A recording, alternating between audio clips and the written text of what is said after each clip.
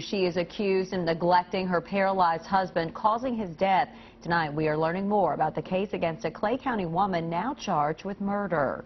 32-year-old Amy Burkhart faced a judge today. Police say that her husband died last week. We now have the 911 call investigators say Burkhart made just a few days before her husband's death. Phil Pendleton has our top story at 6.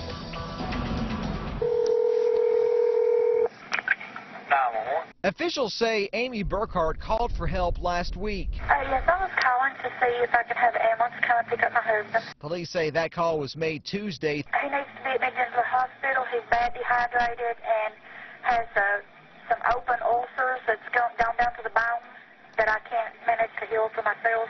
And the doctor wanted us to come on into the hospital. 32-year-old Charles Burkhart died 2 days later at UK Hospital, where he had been in critical condition. Amy Burkhart was first charged with criminal abuse. The neglect had taken place at their residence on Ells Ranch Road. And on Wednesday, she was arrested again, and this time charged with murder. Here case, I've been a trooper for quite some time now, and I've worked neglect cases and saw other troopers neglect cases, and this is truly the worst one I've seen. Amy Burkhart made a quick appearance in Clay County District Court this morning where she pleaded not guilty to the murder charges. We called the Clay County Jail to see if she'd like to give her side of the story, but she declined. Relatives and neighbors on Ells Branch Road said it's a very troubling and tragic story, but they did not want to comment further.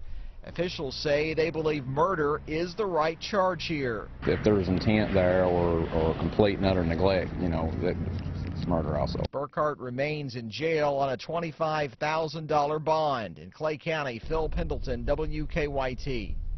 Police say the cause and manner of Charles Burkhart's death is still under investigation.